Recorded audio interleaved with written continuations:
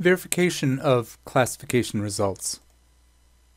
When a verification operator needs to confirm classification results, this is a process to confirm that the correct document definition was applied. Low confidence classification results are highlighted in red. Class confirmation can be done automatically using a feature called Automatically Confirm Section Type when matched. That option is in the section Properties. This means that if document definitions are applied and fields are extracted, the classification result is correct. So enable this option for reliable document definitions that were created with fields and flexi layouts, and this will reduce verification of classification results.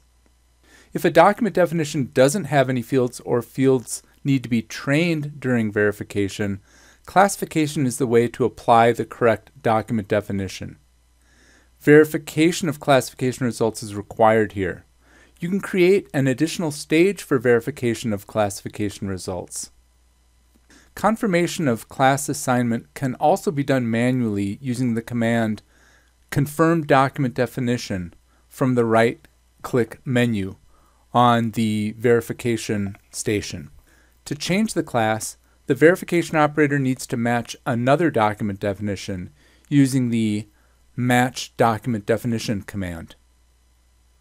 If a document appears that needs to belong to a brand new class, a new document definition must be created by an administrator.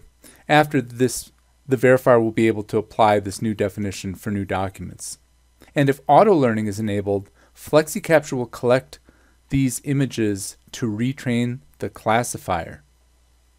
When a verifier needs to confirm a variant of a class, she or he can do this manually by selecting the Confirm Document Definition selection from the right-click menu on the verification station. To change a variant or create a new one, the verification operator needs access to the data set of variants, and this can be done via a button. So to create a button in your DocDef, create a service field that is linked to the Flexible Section Variant ID option. Then create a database check rule that is linked to the data set of variants source and save the ID to this service field. Then create a button on the data form and link it to the database check rule that you just created. Then the verification operator can click the button and open up a dialog during verification that allows changing of a class or even adding a record to the data set of variants. In other words, creating a new class.